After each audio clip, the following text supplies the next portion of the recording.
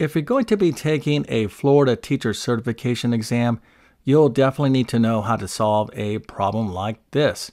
Now, to do that, you'll need a really good understanding of how to solve basic linear equations, basic linear inequalities, and how to graph the solution to an inequality. So let's take a look at the solution and we'll walk through it step by step. All right, so here is our problem. We have negative 2x plus 1 is greater than or equal to 9. Now, to solve this, we basically need to understand two things. And the first is we need to know how to solve basic linear inequalities and linear equations. So if this problem was negative 2x plus 1 is equal to 9, well, you need to know how to solve this equation before you take on this inequality. So that's the first thing that you need to understand. The second thing is you need to know how to express your solutions to inequalities as a graph. Okay, so let's go ahead and get into the steps to solve this simple inequality. And again, you want to be thinking about the steps to solve an equation. Okay, so let's go ahead and start this. Now, if you know how to solve this simple equation, if this was an equation, well, what's the first thing that you need to do? Well, if this was an equation, the first thing that we need to do is subtract 1 from both sides of the equation. But again, we are dealing with an inequality, so we're going to just keep this inequality symbol. But a good mental framework is just to kind of think of this in your brain as an equal sign if that helps you out. Okay, so here we have negative 2x plus 1 is greater than or equal to 9. So again, the first step is we're going to subtract 1 from both sides of the inequality.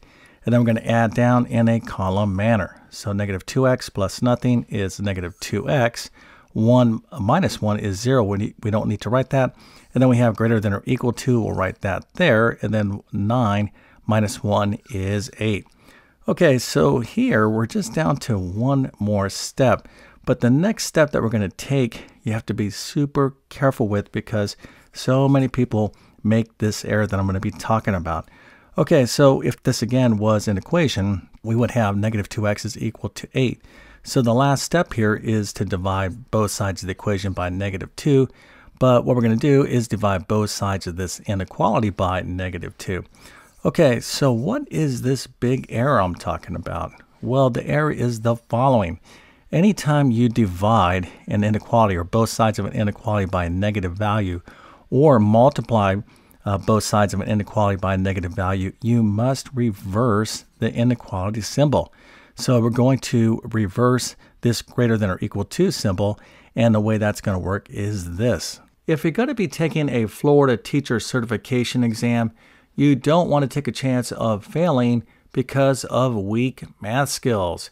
So instead of guessing on math questions, why not answer them confidently? So make sure to check out my full catalog of FTCE Math test prep courses. They are extremely comprehensive with easy to follow step-by-step lessons just like this and much, much more. So if you want to check out these courses, just follow the links in the description. Okay, or it's the way that's going to look is this way. So we have negative 2x is greater than or equal to 8. So the last step here to get x by itself, kind of like if we were solving an equation, is to divide both sides of the inequality by this negative 2. So we're going to end up with negative 2 divided by negative 2. That's x on this side. Here we have 8 divided by negative 2. That is, of course, negative 4. But the big thing here is that we have to reverse this inequality symbol. So we're going to go from greater than or equal to less than or equal to. So this is our final answer. Okay, so again, you got to be really careful here when you're solving inequalities. There's kind of a lot of things going on. You need to know how to solve linear equations, and you have to be very careful with these inequality symbols, especially if you see negative values. Okay, so let's talk about how to graph the solution to a simple inequality. Now, there is a lot to this, but I'll show you this real quickly. So here we have x is less than or equal to negative 4. So this is the solution. But what we want to do here is express this as a graph.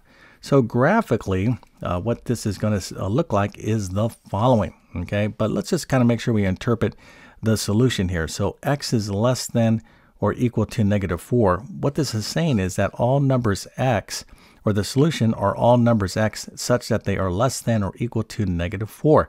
So the way you want to do this is draw yourself a little number line, and then you go to this value here on that number line. So that would be -4. Now, a good practice is just to draw an open circle at that value, -4.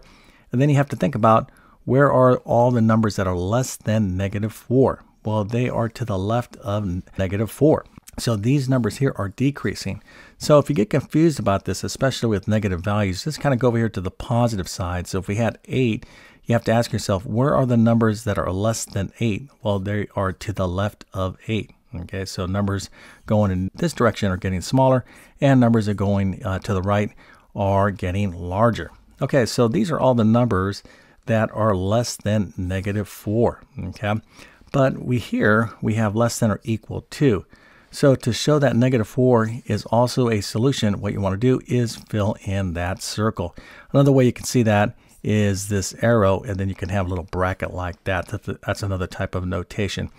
Okay, so our final solution to this problem is x is less than or equal to -4, and this would be the graph. Okay, so I hope this video helped you out. And again, if you are preparing for an FTCE exam and you want more step-by-step practice like this, make sure to check out all of my FTCE Math test prep courses. You can find links to all of those in the description of this video.